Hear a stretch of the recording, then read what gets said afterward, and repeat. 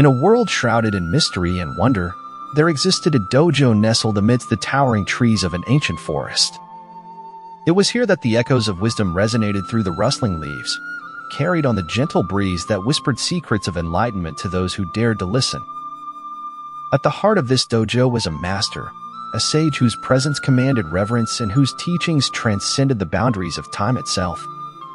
His name was whispered in hushed tones, spoken with the reverence reserved for legends, for he was known far and wide as a guardian of truth and a beacon of light in a world consumed by darkness. And so it was that one fateful day, a young student stood at the threshold of the dojo, his heart pounding with anticipation as he prepared to embark upon a journey that would forever alter the course of his destiny. His name was Kai, a seeker of truth, a dreamer of dreams, and it was to the master that he looked for guidance in his quest for enlightenment. The master, a figure cloaked in mystery and wisdom, greeted Kai with a serene smile, his eyes twinkling with the light of understanding. "Welcome, young one," he said, his voice a soothing melody that seemed to dance upon the air. "Come, sit with me, and together we shall unravel the mysteries of the universe." And so Kai sat, his heart open and his mind eager as the master began to weave a tapestry of knowledge that stretched beyond the boundaries of comprehension. He spoke of the power of the mind, of the boundless potential that lay dormant within each and every soul, waiting to be awakened by the light of awareness. As the days turned into weeks, Kai drank deeply from the wellspring of wisdom that flowed from the lips of the master. He learned of the importance of focus, of discipline, and above all, of vision, for it was through the clarity of vision that one could pierce the veil of illusion and behold the truth that lay hidden beneath. And so it was that one crisp morning, as the sun cast its golden rays upon the forest floor, the master called upon Kai to accompany him on a journey deep into the heart of the wilderness. They walked in silence, their footsteps echoing through the ancient grove as they made their way to a clearing bathed in the soft glow of dawn. It was there, amidst the tranquil beauty of nature, that the master revealed his purpose, to impart upon Kai a lesson that would forever alter the course of his destiny. With a graceful flourish, he produced a bow and a quiver of arrows, his movements fluid and precise as he prepared to demonstrate the art of archery. But there was something different about this demonstration, something that stirred a sense of curiosity within Kai's soul. For as the master took aim at a distant tree, he beckoned Kai to blindfold him with a silken scarf, his smile serene and unwavering as he surrendered himself to the darkness. With trembling hands, Kai bound the scarf around the master's eyes, his heart pounding with a mixture of awe and trepidation.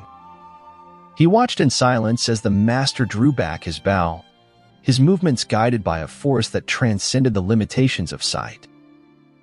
And then, with a flick of his wrist, the master released the arrow, his breath a whisper upon the wind as it soared through the air, a silent messenger of destiny in search of its target. For a moment, time stood still as Kai waited with bated breath, his senses heightened by the anticipation of what was to come. And then, with a soft thud, the arrow found its mark, striking true against the heart of a flower that bloomed amidst the branches of the distant tree. As Kai removed the blindfold from the master's eyes, he was met with a gaze that seemed to pierce through the very fabric of his being. "Tell me, young one," the master spoke, his voice a gentle breeze that stirred the leaves above, "did I hit the mark?"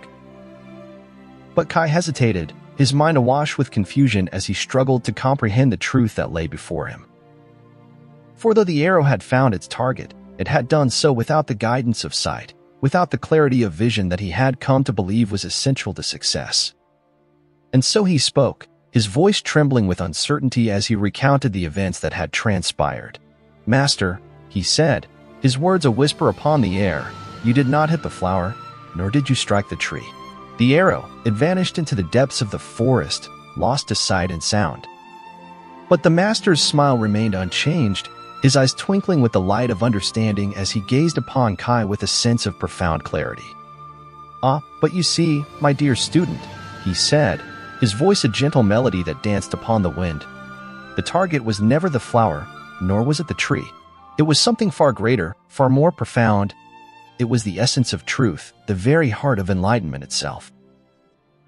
And then, as if to illustrate his point, the master gestured toward the horizon, where the sun hung low in the sky, its rays casting a golden glow upon the world below. In life, as in archery, the true target lies not in the objects that we see before us, but in the vision that guides our hand, the purpose that drives our soul.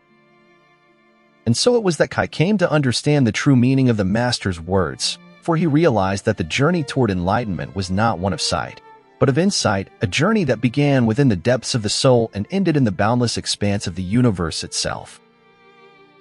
And as he stood there, bathed in the light of understanding, Kai knew that he had embarked upon a journey that would forever alter the course of his destiny. For he had dared to see, dared to believe, and above all, dared to dream, and in doing so, he had discovered the true essence of life itself. And so, dear listener, remember the words of the Master, for they hold the key to unlocking the boundless potential that lies within each and every one of us. Dare to see your target, dare to believe in your dreams, and above all, dare to live, for it is in daring that we discover the true beauty of existence itself. Thanks for watching Inner House. Stay well, keep well.